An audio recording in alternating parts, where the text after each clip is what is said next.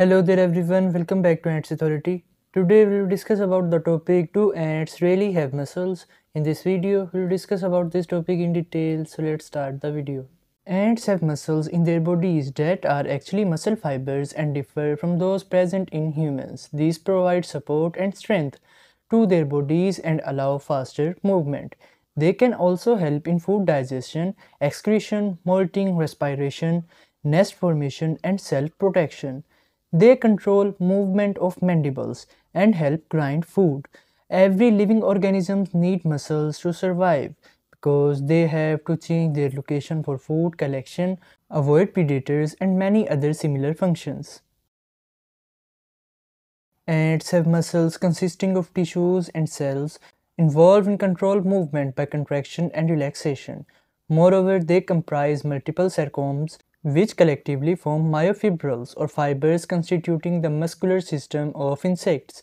These fibers are distributed all over the body including the head, thorax or abdomen and wings, legs, mandibles, etc. In addition, their total number is many times lesser than humans due to their smaller body size, providing less space for these fibers to adjust inside. They are involved in crucial functions of the body as they cannot avoid live threats, find suitable materials, and collect food without contraction movements. Furthermore, they connect directly to the exoskeleton through small hooks-like structure, but they lack cartilage and ligaments. They play a crucial role in an insect's body as it is not possible for ants to survive without these fibers due to their direct involvement in locomotion and other bodily functions. The bodies of ants benefit from fast movement because their bodies have intrinsic and extrinsic muscles involved in locomotion or leg motion. Their contraction and relaxation allow insects to move forward as the extrinsic muscle contact with the coxa, which is the first segment of the leg connecting it to the thorax. The thorax region contains a bundle of muscles involved in different functions related to motion and allows them to jump and climb on surfaces. Moreover, this region contains dorsal ventral muscles supporting wings for taking higher flight in the air.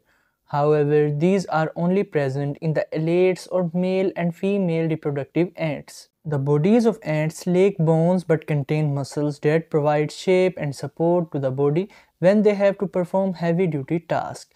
Their lighter bodies have fewer muscle fibers that give superior strength to carry heavy weight.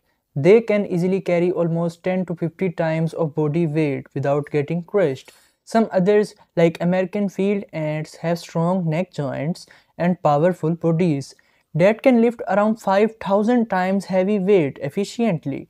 Moreover, their bodies provide strength to compete with their rivals using appendages and larger mandibles that can help defeat opponents by biting and stinging. Digestion of food involves muscular movement as they push the food down to the stomach. When it enters the mouth, the mandibles break and chop it into pieces, and the sibiral muscles suck it into the mouth and pass it to the back of the mouth. After that, the gut wall contracts and the visceral muscles pass it to the digestive tract.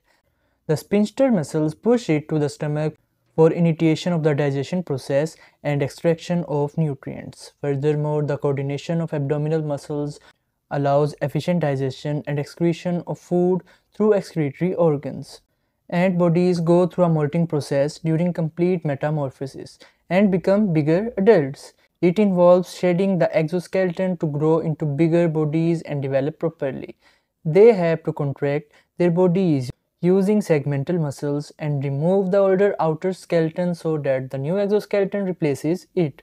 This contraction leads to the cracking of the older waxy layer.